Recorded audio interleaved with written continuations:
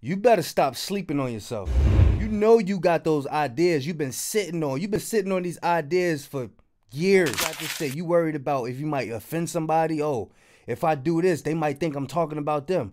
Or if I drop this t-shirt, they might think I'm trying to copy them. Or if I do, yo, listen, it's billions of people in this world. Everybody has got something that they're doing that somebody else done did already. It says it in the Bible. There's nothing new under the sun. Do it. You want to start a toenail business. Do it. Stop holding yourself back.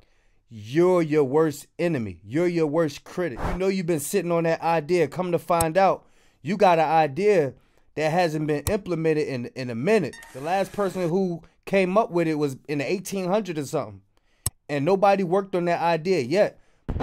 You got the recipe to give that idea a kick. Go look up the patents for it. You wanted to write a book. Write it. Do you.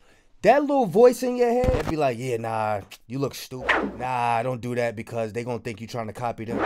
Soon as that little voice say no, tell that voice to shut the fuck up and do it. If you're about to come up with something, start off from scratch. Stop thinking you gotta start with all your ducks in a row. That's the key to procrastination. Everything ain't gonna line up. It's gonna take you from starting from the ground up. It's a reason why you gotta start from the ground. That's so you can learn the simple stuff. Do something do mess up, you know how to bring it back to square one. All right, yeah, I know I messed up with that. All right, now let's keep it moving. Stop thinking you gotta have all of this stuff put together just to start your idea, whatever it is. Maybe you want to make diapers or something like that. Who knows? Just do it.